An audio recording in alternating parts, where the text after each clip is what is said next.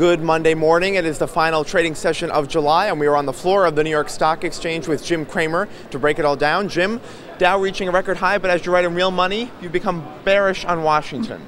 Yes, on Washington. That's really important because there are a lot of people like Grover Norquist, an old friend of mine from college, came on and said, don't worry about it, there'll be tax reform will be on in Congress, September 28th. I just don't see that happening. And I have to pull back a little just because I had thought that at least repatriation would happen. When I was interviewing Mick Mulvaney, the OMB, they're talking about it has to be all one big package. And that was the mistake of Obama and the mistake of the Republic. Anytime you're one big package, you can't get it through. And it was so dispiriting for, hate or like Obamacare, the idea that the Republicans weren't even together enough after something that they said for 7 years they were going to do. I just question if they were going to do that and wanted to do that for 7 years, what are they going to do with an agenda that is forced on them that they don't really seem to have any interest in?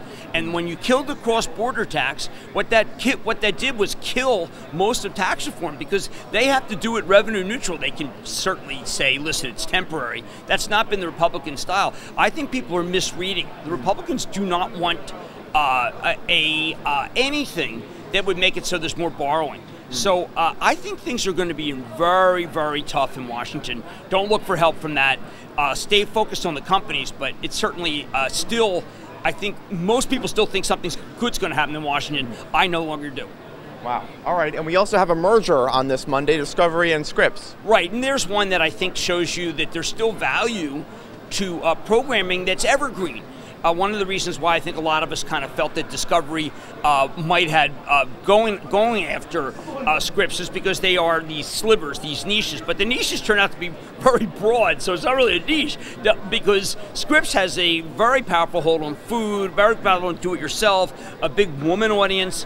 But what I think is amazing here is you've got two companies getting together with evergreen content, and yet there's Disney struggling with ESPN, which is active content. And we always hear that what people really want is live programming. There's really nothing live when it comes to either Discovery or these various networks of Scripps, and yet they want Scripps because they want to be part of a relevant bundle and be able to put something together. I do think that this is a lot of synergies, a really good deal for Discovery, which had become irrelevant. All right, we'll watch how that plays out. Also, Dow Chemical CEO Andrew Liver is facing an activist investor battle. Yeah, I mean, I think that there's this is really rather odd.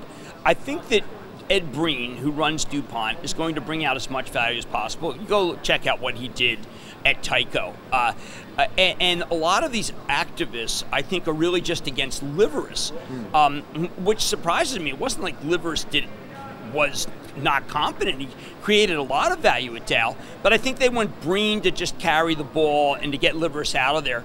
I think it's the wrong focus. I think that they should just be sticking by Breen and watch him create great value. Well, and you just spoke to Andrew Liveris recently on CNBC. Yeah, I spoke to him last week. I mean, well, he gave me the Heisman on this. He was not about to talk about breaking into more companies, even though his company has 6 different divisions, which is where I came up with the question of, like, could there be 6 different companies? If he has 6 different divisions and DuPont has a similar number of divisions, it's hard to imagine that there are only going to be 3 companies. All right, meanwhile, Charter Communications is not interested in buying Sprint. Jim, what did you think? That was, the whole thing's very convoluted, but it does feel like that there's going to be some sort of deal in cable. I have to defer entirely to David Faber because he has been breaking these stories left and right. He's been accurate. He says there will be no deal, but at the same time, he recognizes where there's smoke, there's fire, so we want to stay tuned. And Jim, that reminds me of Verizon's rally. I mean, I know you just went over the conference call yet again. Verizon, yeah, I had to because I'm trying to figure out how much of Verizon gaining share it has to do with the fact of the unlimited plan. Those of us who have Verizon, I think there is, for me at least, a decline in the actual service.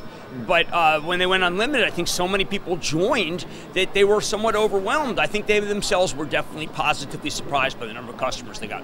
All right, here's a topic, Jim, you've talked about a lot, the Snap lockup period expiring today. Yeah, I mean, look, I wanted Snap to be able, I wanted management to come out and say, look, we've talked to the large holders, and we don't expect any stock to come for sale. We didn't get that. Snap has been like Blue Apron, very, very disappointing. It is surprising to me that the stock's doing that poorly. But then again, the first earnings period out of the chute was bad, and that's quite shocking. All right, now millennials are taking selfies on Snap, and with that, you need to look good, and that's where Ulta Beauty comes into play. Shares are getting hit today. Right. Well, Ulta, L'Oreal is very affiliated with Ulta. They're the #1 partner, and L'Oreal had a remarkable conference call last week that people didn't focus on enough, which said, look, there's been a slowdown in this area, this mass market, which is Ulta.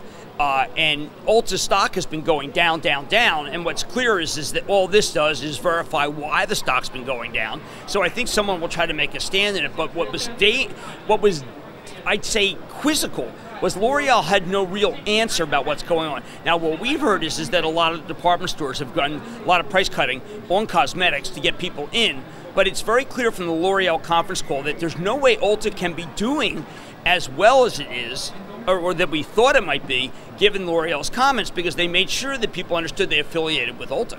That's mass market. Estee Lauder is up market. I'm not so sure Estee Lauder has been saying good things, but Estee Lauder is also partnered with Ulta. So Ulta's really kind of the center of all things.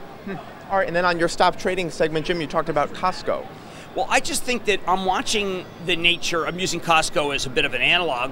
If you look at all the retailers, the bricks and mortar retailers, post the Amazon conference call, you do see that they're coming back. Kohl's has had a big move. Now Dillard's, congratulations Doug Cass for catching that Dillard move, was really incredible. It was his pick. But I think that what's happened is people are saying, wait a second, Amazon didn't kill everybody. Now, they certainly intend to, and when you get involved, Amazon could come out with a press release and really come after a lot of different companies, and maybe we would reconfigure and bet against these brick and mortar retailers again. But they're moving up, and Costco's moving up. Costco, I think, has made a bottom. Remember, Costco has membership fees. That's how they make their money. It is true that when Whole Foods opens it up, and when the two German companies really blow out their supermarkets, I think Costco will be under pressure again. But right now, the whole group's lifting. And I think it's because the Amazon call did not inspire you to think that Amazon's winning on every single front. All right, and Jim, we'll end as we always do with earnings to watch. A big one on Tuesday, Apple. Yeah, I mean, I want people just to go to our bulletins from Action Alert, and you can see what we're saying at this very moment about Apple. All right, Jim, are you going to buy the iPhone 8? Yeah, I will. I will get it for my kids. They're still using the 6 and the 5. All right. And then, Jim, I also know it was a big weekend for your garden. Yeah, I mean, I had to put up a trellis to be able to handle the cucumbers. They were about to literally attack one of my favorite trees, and I had to put a stop to it by putting trellises up. These things, they have tendrils you wouldn't believe. There's a very interesting picture I posted. I put in a trellis, and within a couple hours, the cucumber's tendrils had already wrapped around it.